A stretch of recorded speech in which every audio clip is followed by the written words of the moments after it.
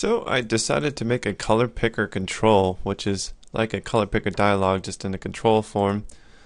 Sometimes it's useful to use the pickers as a control and opposed to a dialog, depending on what you're doing with your software. So I'm going to show you the picker right quick, and then I'll start going over the code. Alright, so here's the picker. As soon as you put your mouse into the picker, the mouse over color will appear in the bottom right hand corner. And then as soon as you click on this control, another color box will appear representing the selected color. And there are a couple of properties that I've exposed. The selected color property, which is obviously just the selected color here. You can retrieve it and set it. And then the color box size %, which is the size of these color boxes here in percentage. So I'm going to increase this to 30, and you'll notice that these boxes have increased to 30% of the parent control. I've got the padding. I'm using the pre-existing padding property to adjust the positioning of these controls. So I'm going to take this down to 3. Put up to 30. I also have a property representing the gradient to use for color selection. It can be a full color spectrum or a non-full color spectrum, which will just be RGB. Okay, so here's the code, and of course I'm using some back buffers, and I'm using a linear gradient brush to draw the bitmap to the control. We need to draw a bitmap to the control so that we can use the GetPixel method to get the color of the pixel. Okay, I also have the event for when the color is picked. That's pretty important. And of course I got to set my control styles so that it looks nice and responds properly. I'm going to set the initial size to 200 by 100, and then I'm going to update the linear gradient brush and then update the graphics buffer. And we're going to do the same thing for every time the user resizes the control. There's my on color picked event, which is virtual void, so you can override it. And we're going to pass in this for the sender, no event args, because the user is going to access the selected color property, so we don't need to send it in through the event args. And then here's where I update my linear gradient brush. Okay, so most of this is pretty insignificant, the construction of the linear gradient brush.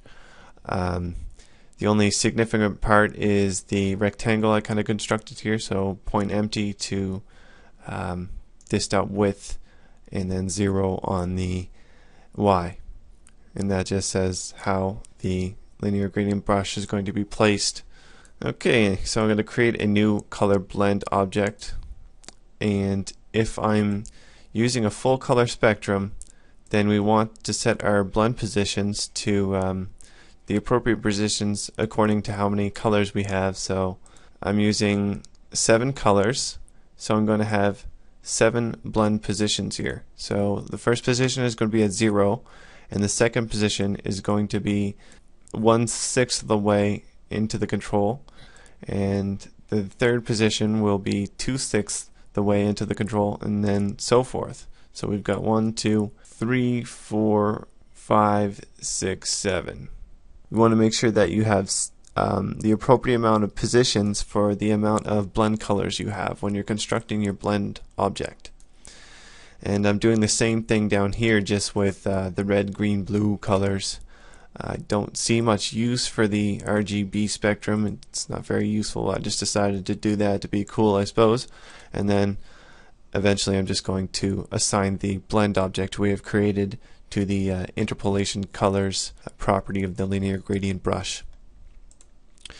And the very simple update graphics buffer method, you just want to create the bitmap according to how big the form is, and then you want to create a graphics object according to or from a bitmap that we created earlier. And then here's where we are updating the linear gradient brush and the graphics buffer in the onSize changed event handler.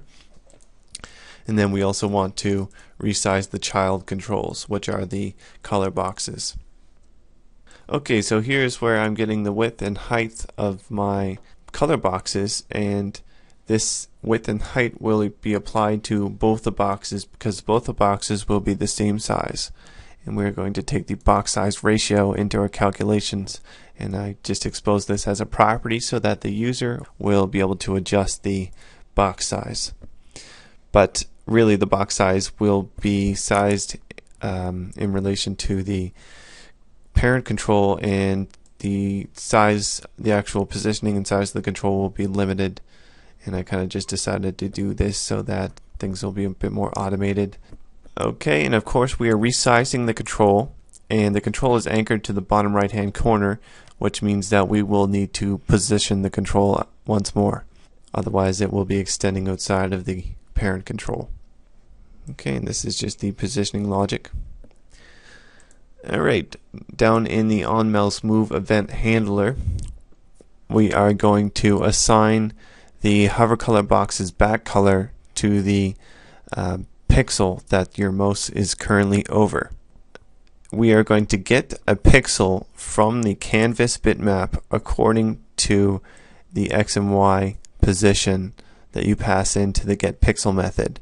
Since the bitmap is going to be the exact same size as the control, then we can actually use the client point position of the cursor over the control to get the pixel information. Okay, and we also want the hover color box to be initially invisible, and when we actually hover our mouse over the control, the parent control, then this hover box will show.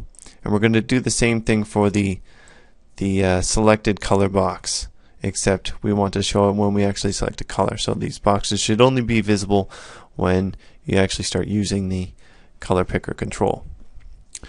Okay, and here we're doing the exact same thing. We're just going to get the pixel at the cursor's position.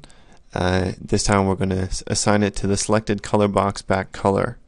And we're also going to raise the onColorPicked event. And you want to make sure that you do this after you set the selected color box back color, because we're going to use this back color property and we're going to expose it to the user so that the user can get the picked color information when registering to the onColorPicked event. Okay, so we are going to fill our linear gradient in our bitmap here using the graphics buffer, and I'm just passing in this .client rectangle as an easy way to define the linear gradient's brushes area to paint or apply to. And I'm going to draw the image unscaled at 0.00. And here are my properties. So when the user changes the color box size %, then we want to resize the child control so that the changes will take effect immediately. And when the user changes the full color spectrum, then we want to update the linear gradient brush and then invalidate so that the changes are taken effect immediately as well.